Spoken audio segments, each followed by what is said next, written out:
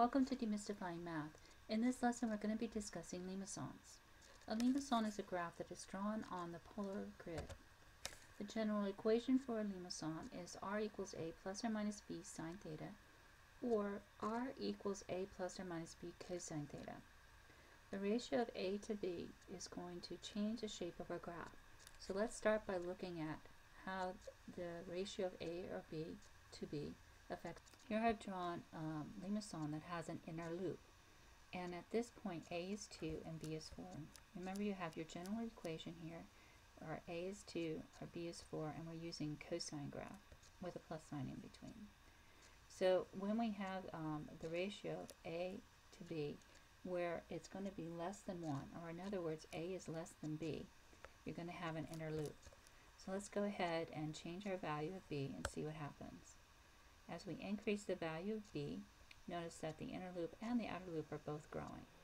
But as we shrink our value of b, what you should notice is that the inner loop is getting really small to the point where it's going to disappear, and it's going to actually disappear when we have a ratio of a to b that they're equal. So we've got about 2 for each one of those.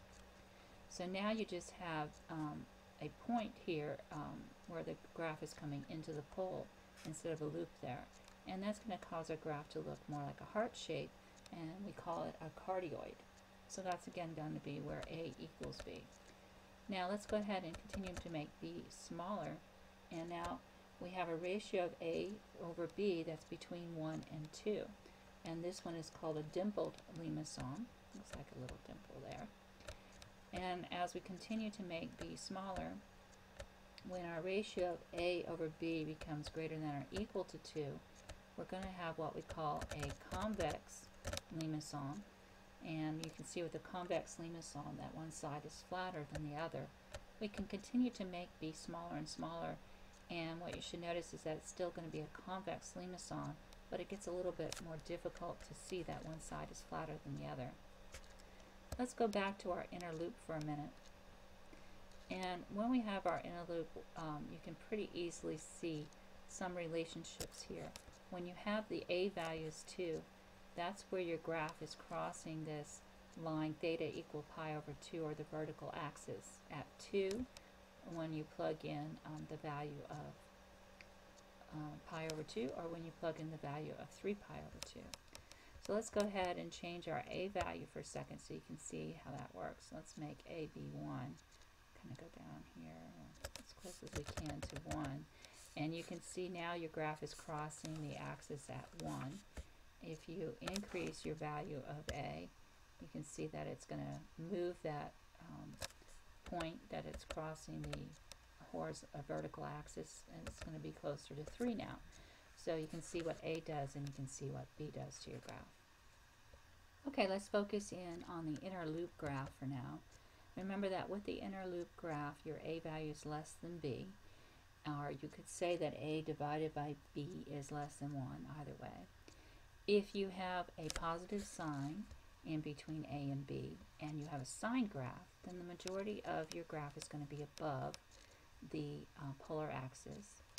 And if you have a minus sign in between, the majority of your graph is going to be below the polar axis. Alright, and now we also want to look at some symmetry of the graph. You should notice that these have symmetry with the line theta equals pi over 2. But let's go ahead and do our symmetry test for that.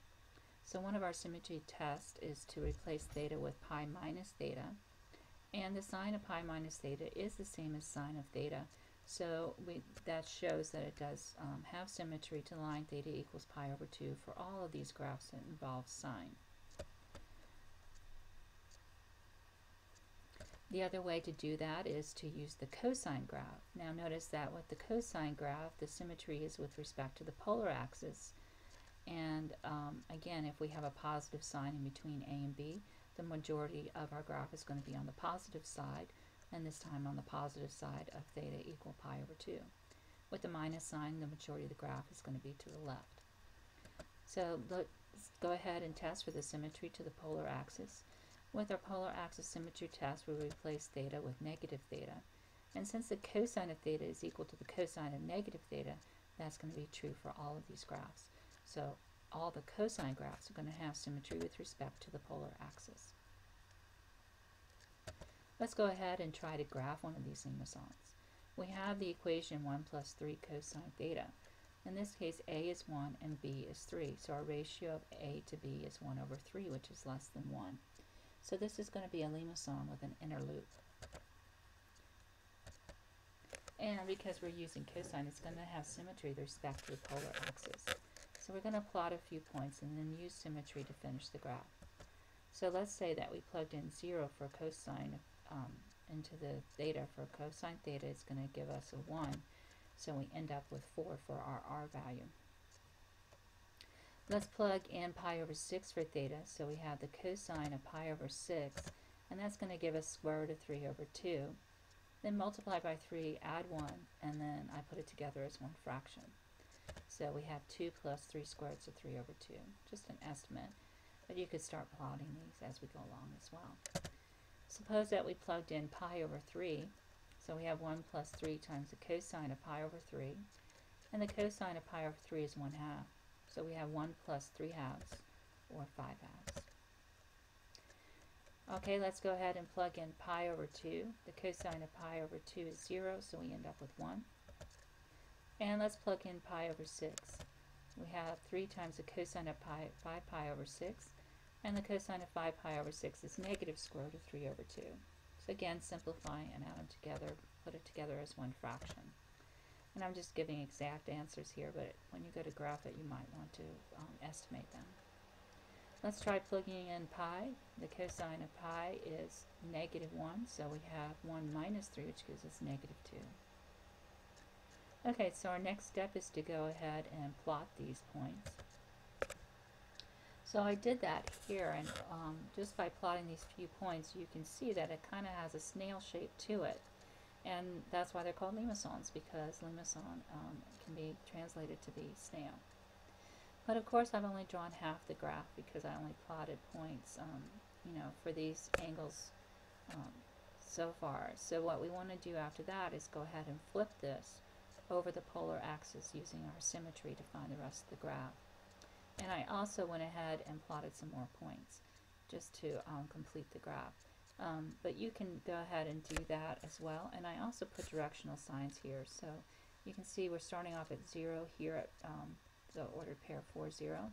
And we're going around in a counterclockwise direction, following the loop this way and back around.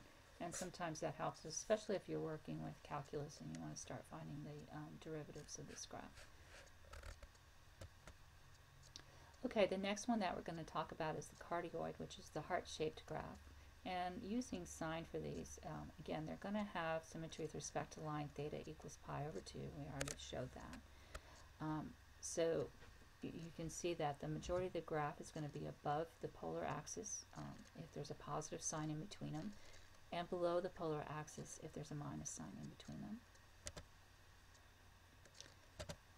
And with the cosine graph, you're going to have the majority of the graph to the positive side if there's a plus sign in between A and B, and the majority of the graph to the left if A and B have a minus sign in between them. Again, with these graphs with the cosine, you're going to have symmetry with respect to the polar axis. And in this case, because we're looking at the cardioid, that's where A and B are exactly the same. Or you could say the ratio of A to B is 1. Okay, so let's try to graph one. Now, in this case, because we already kind of know what the graph looks like, I'm just going to plot some points. So I'm going to plug in a 0 for the sine, and since the sine of 0 is 0, we end up with 2. Then I'm going to plug in pi over 2, and the sine of pi over 2 is 1, so 2 minus 2 gave me 0. And then we have the sine of pi. 2 minus 0 gives me 2. Remember, the sine of pi is 0. And then we're going to plug in 3 pi over 2. So the sine of 3 pi over 2 is negative 1. So I have 2 minus negative 2, or positive 4. Then we're just going to go ahead and plot those on our cardioid. Now remember, we said before when we were looking at the graphs that the A value is going to hit the axis. So you can see that we have 2's on our axis here. And so if you knew that already, you wouldn't even have to plot those. And you know that you're going to have a point on the pole for this graph. and then find this one here by plugging in 3 pi over 2. The next one that we're going to talk about is the dimpled Limacon. And again, when you have a sine graph, you're going to have symmetry with respect to the line theta equals pi over 2. And for these, your A over B ratio is going to be between 1 and 2. And for the cosine, they're going to open to the left or to the right, and you're going to have symmetry with respect to the polar axis.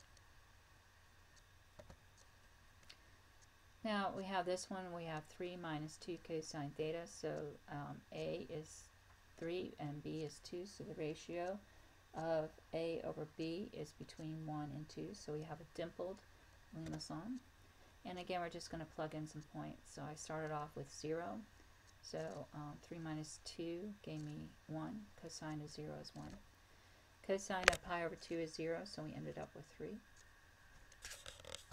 Cosine of pi is negative 1, so it's 3 minus negative 2, or positive 5. And the cosine of 3 pi over 2 is 0, so we're back to 3 again. Okay, so again, our A value is hitting the axis, this time the vertical axis at 3, at